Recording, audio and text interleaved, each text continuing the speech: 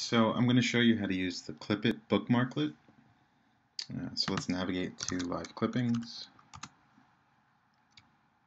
and let's sign in.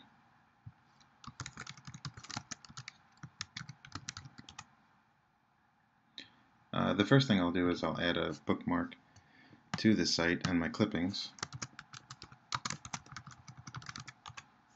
This way I can just get back to it easily from whatever site I'm at. And next we'll actually add the bookmarklet. So click the Help section, and here you'll see the Clipit button. Let's drag that to the bookmark bar. And let's test it out now. Let's go to a site.